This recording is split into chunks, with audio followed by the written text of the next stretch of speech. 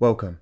In today's video, I'll go through my experience in running the MatchX M2Pro miner and whether it is worth the purchase. I'll leave any relevant links in the description below. I've been running the M2 Pro for approximately 3 weeks now. I will go through the pros and doubts of running the miner. Let's start with the pros. Number 1. Connectivity. The M2 Pro does not require to be in close proximity to any other miners nearby to earn rewards. It is based on power over Ethernet, so you can connect the miner to the power unit and either run an Ethernet cable to your modem or connect it via Wi-Fi. This means you can mine from literally anywhere in the world, as long as you have an internet connection. I am currently based in a country where I am the only miner and I'm still able to earn a stable amount of MXC per day. Number 2. Earnings. Once the miner is active, the rewards are fairly consistent, earning around $12 a day based on MXC's price at the time of this video. This is a more neutral approach to distributing tokens, as miners are not penalized based on location or connectivity with other miners, and more focus is towards proof of participation, meaning the device simply requires to be live on the network.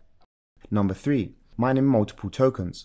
The miner currently mines MXC token, however the Dice Kaiser project had successfully been tested for the M2 Pro to mine Bitcoin. If you know what it takes to mine Bitcoin, usually it is loud and costly. This is a low power device that hardly consumes any energy, doesn't make a sound, and requires a standard power socket to plug into. Any other tokens mined will be an extra source of income on top of the MXC tokens.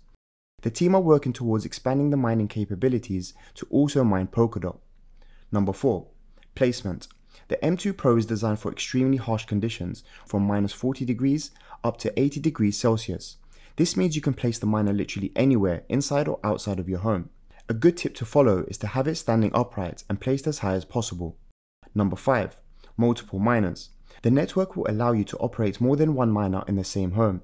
The team have mentioned that a suitable distance of 50 meters is required for optimum rewards, if running more than 5 miners within one location. As MXC runs on its own network, these devices can be placed within the same home you run a helium miner, and there will be no issue running them in parallel. So the doubts. Number 1. Price. Let's be honest, it is a pricey product compared to other IoT miners. However, in comparison to normal mining rigs, it is less expensive and you do not require the technical know-how to set up the M2 Pro. It is simple as plug and mine. I personally wouldn't go and spend all my savings on a miner. However, if you are looking to expand your portfolio, I see the project more of a reinvestment into another source of income stream. Number 2. Miner fuel health. If you are not familiar with miner fuel, it basically means if you cash out your tokens from your Data Dash wallet, you will start mining half of what you earn on a daily basis. However, this is only temporary as the miner health rebuilds over time, and you are able to top up the miner health at any time so it runs at 100%. It is somewhat like helium halving, however you still have the opportunity to mine at 100%.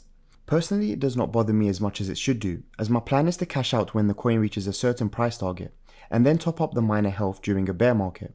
The concept supports the ecosystem to grow, as more and more MXC is locked, creating less supply.